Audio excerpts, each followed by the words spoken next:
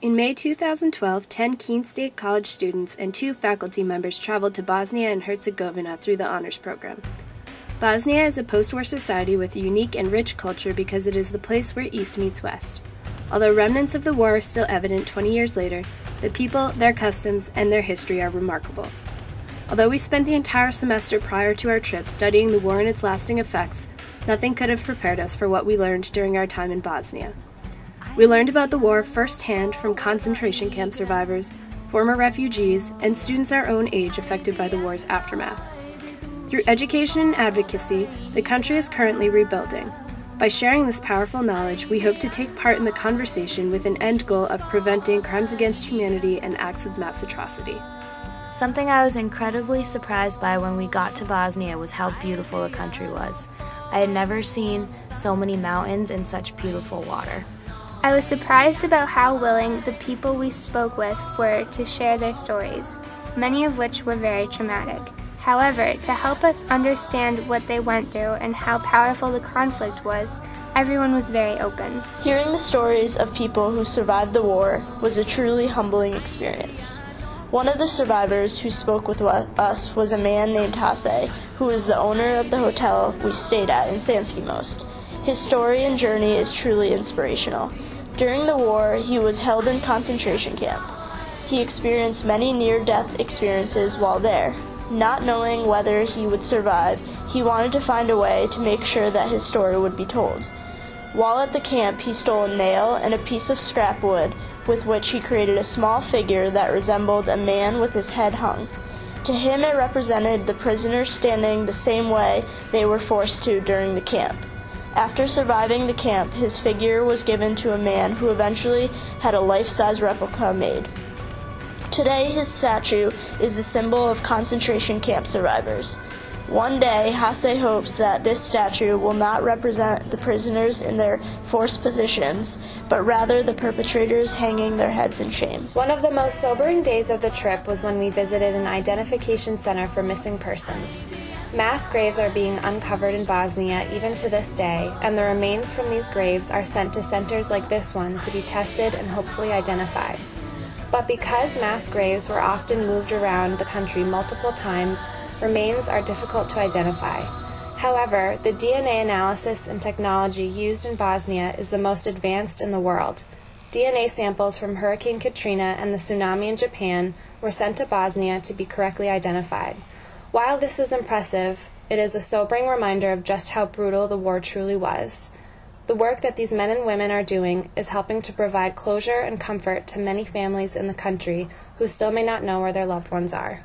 While in Sanski Most, we spent time volunteering with the Center for Peacebuilding, or CIM. CIM was founded by 2 Bosniak men after the war when they realized that they did not want their children to have to go through what they went through. CIM's main focus is to work with youth to create a more peaceful culture. Many schools in Bosnia are segregated based on ethno-religious identity, so CIM provides a safe place for people of all ethno-religious identities to interact. One of the major obstacles that Bosnia faces is that there is now a whole generation of students that have gone through a segregated school system. It is only the older generations that have memories of coexistence from when Bosnia was part of Yugoslavia. My biggest experience of culture shock was learning how people still don't get along based on their different ethnicities and religions. Some of the high school students that we met explained to us that it is still hard to be friends with someone from a different ethnicity because there is still so much tension. CIM is doing its best to recreate the united and peaceful country that Bosnia was just 20 years ago. One of our most powerful moments with CIM was a workshop on identity. We were told to choose 6 identities and write them on a piece of paper.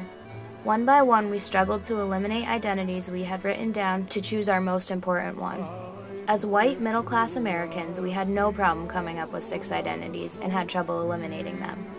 We were told that give this same workshop to a group of Bosnians our age, and they would have the opposite problem. Ethno-religious identity is so important to them that it seems the only identity they can come up with. While in Sanski Most, we visited Vahidin's village, Harustevo. Our first stop was the cemetery for all the members of his village killed during the war. We learned that green headstones are used as markers to signify that a person has been newly buried. I was confused when I saw green headstones that had 1992 as the date of death. I learned that those people had been buried in mass graves that had been dug up and sometimes moved again, so their bones were scattered all across Bosnia. This was a common fate for many Bosnians killed during the war. My favorite memory from the trip was meeting Vahidin Omanovic and Julia Dowling, our hosts and guides, and traveling around the country with them. We were so eager to learn about the country, and they were so willing to immerse us in the culture that we all became really great friends and have kept in touch ever since. My favorite memory from the trip is being with Vahidin. He immediately made us feel so welcomed and comfortable, even though being in a foreign country was pretty overwhelming. He is an incredible person and touched all of our lives. Although we had many amazing experiences throughout our 2 weeks in Bosnia, my happiest memory is our walk through Vahidin's village, Rustevo. When we reached the top of the hill and looked down over the river and valley, I was so impressed. I've never been anywhere so beautiful. In Sanski Most, we visited a women's shelter named Krajina Tir. The organization started in Travnik, where a group of women wound up in 1992 after they were removed from their own villages. The women lived in terrible conditions and feared death for themselves and their loved ones. Krajina Tir was originally the name of the small meetings they held as a support group in Travnik, where they could talk about and process what they were going through together. Eventually, it turned into a more formal organization based out of Sanski Most that focuses on providing services to women, including health services, emotional support, and job training for women who lost their husbands and now had to make a living to support themselves for the first time. The biggest culture shock for me was the call to prayer, which occurred 5 times during the day. We would just be going about our day and be interrupted by the sound of an imam singing for the community to hear. Although at first it seemed bizarre, it became comforting to hear by the end of the trip. By the time I returned home, I found myself waiting around for when call to prayer would begin. So one of the things about Bosnia is that while they have ethnic diversity, they also have religious diversity. So we spent time visiting a mosque, a Jewish temple or synagogue, and an Orthodox, Serbian Orthodox priest. And Sim also works with peace building and interreligious dialogue, because religion is also kind of a role in the segregation. While in Sanski Most, we visited an orphanage or a center for children without adequate parental care. This center was established in 2000 by the Swiss. However, it now receives little support. The center consists of 2 homes for children and currently houses 2 girls and 7 boys between the ages of 12 and 18 years old. As one of the owners of the orphanage said, "We try our best to help children grow healthy, but we lack support. We also try very hard to keep connections that children have with their biological families, but only connections that are healthy, because then they become helpful resources when they become adults." One famous place we visited in Sarajevo was the brewery. During the siege of Sarajevo, all gas and water was cut off from the city. The brewery was the only place in the city that had tapped into a local spring, so they were the only source of water during the siege. The experience that had the biggest impact on me was walking through the city of Sarajevo. The damage to the buildings made all the information about the war and the personal stories about the war come alive. The evidence was suddenly right in front of us. When walking the roads of Sarajevo, there are spots along the sidewalks that look like rose petals. These represent places where shells killed at least 10 people during the war. In the beginning of the trip, we thought these were mere decorations. It was not until later that we realized that we were walking along ground that just 20 years prior were places of massacre.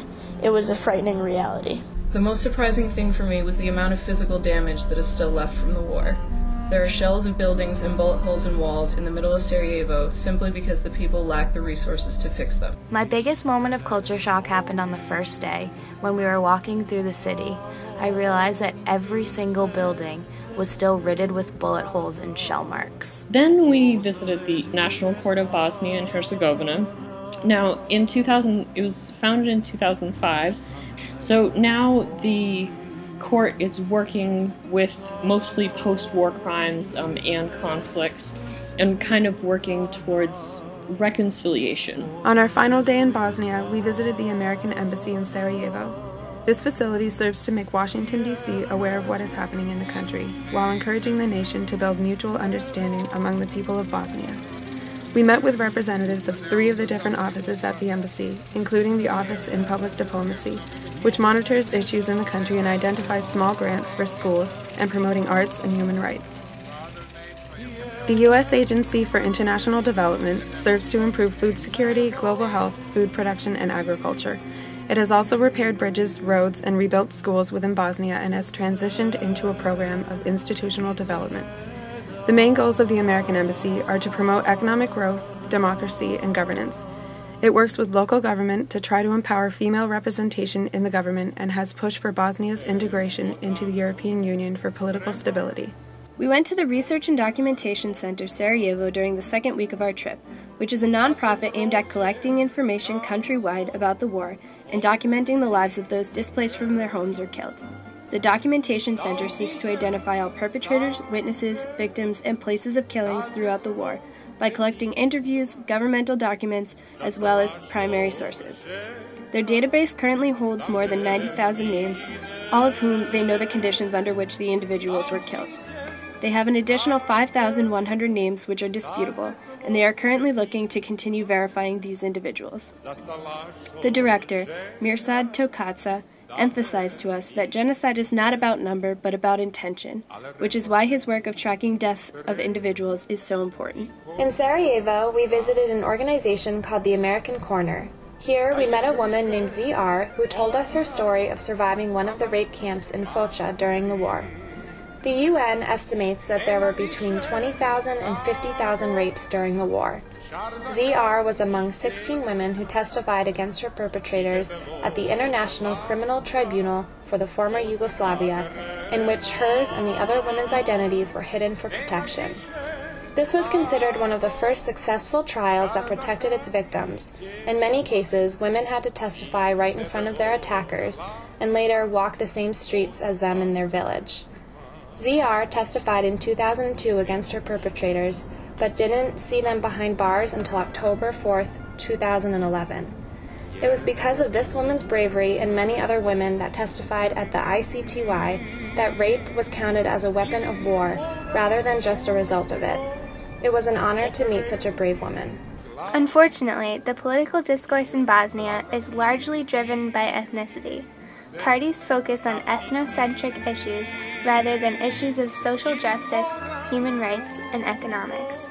Because Bosnian women are a marginalized segment of society, this makes female involvement in politics more important than ever. One major issue for Bosnian women is bringing justice to the soldiers who systematically raped and imprisoned countless women during the war. To this day, prosecution of these men is difficult, rare, and traumatic for the victims. The Ministry of Human Rights and Gender Equality focuses on the integration of gender issues in all of politics, which is vital for obvious reasons. This organization is the first in the region to create a long-term action plan for empowering women. 18 members of various parts of the government created the action plan together. They believe that it is important to tie economic benefits and growth to human rights in order to make the government more interested. Most importantly, they work to empower women economically, which will in turn allow them the opportunity to participate politically. I was most surprised when I was told that there are still existing animosities between the Serbs and the Bosniak Muslims more than 20 years after the war.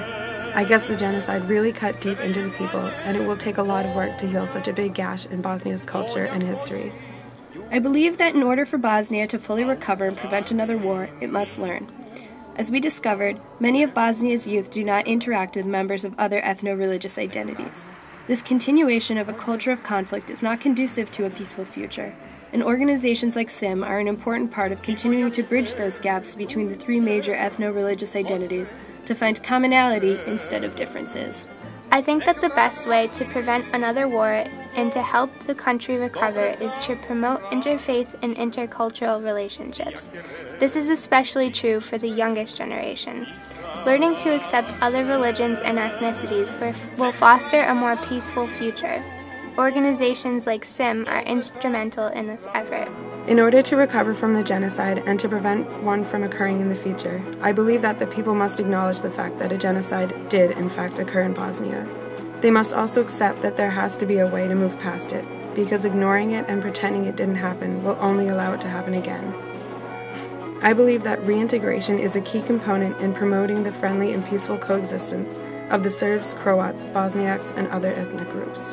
In order to prevent another war, I believe the government in Bosnia would have to change. Right now, they rotate between 3 different presidents from each ethnicity every 8 months, and hardly anything gets done, not to mention the high amount of corruption.